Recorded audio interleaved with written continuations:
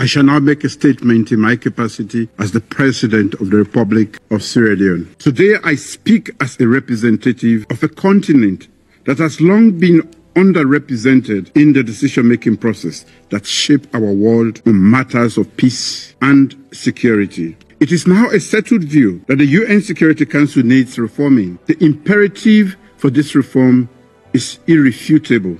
The legacy of colonialism, economic exploitation, and political marginalization has left deep scars on the continent, affecting its development, stability, and influence in international affairs. The UN, the cornerstone of international cooperation, was founded on the principles of equality, justice, and the collective pursuit of peace. Yet, the current structure of the Security Council reflects an outdated world order, an era that fails to recognize Africa's growing importance and contributions. Despite being home to 1.3 billion people and the 53 African countries making 28% of the total membership of the UN, with significant contributions to peacekeeping and conflict resolution, Africa remains grossly underrepresented in this vital organ of the United Nations. As the coordinator of C10, Sierra Leone has spearheaded efforts to amplify Africa's voice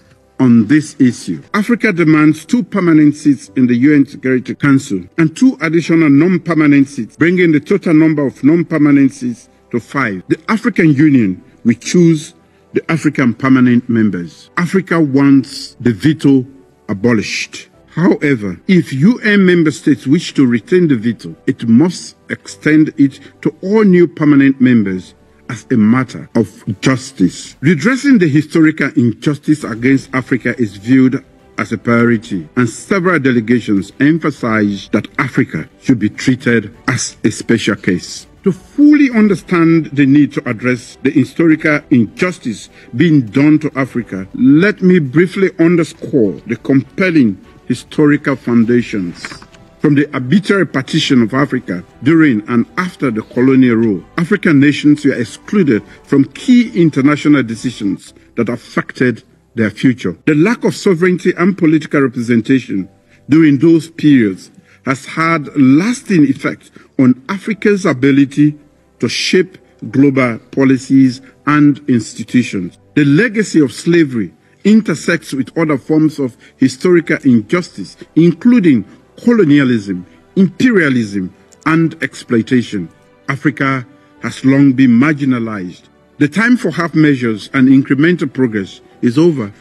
Africa must be heard, and its demands for justice and equity must be met. I give the floor to Her Excellency Linda Thomas-Greenfield, Permanent Representative of the United States and member of President Biden's cabinet. Let me start by thanking you for being here with us today and for your leadership in organizing this critical debate, the first ever in the Security Council. Colleagues, it has been nearly 8 decades since the Council first met, and its architects couldn't have imagined then what the world would look like today, as we can imagine what it might look like 70 years from now. How demographics would shift, what global challenges would emerge, which international powers would rise up. The United States supports permanent representation on the Council for countries from Africa as well as Latin America and the Caribbean. Permanent representation. Since that announcement, I have met with leaders from around the world to hear their perspectives on Security Council reform.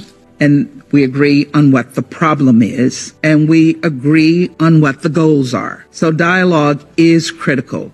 It is the only way to advance an issue that has been stuck for far too long. Thank you, Mr. President. Thank you to Sierra Leone for bringing this important subject to this chamber.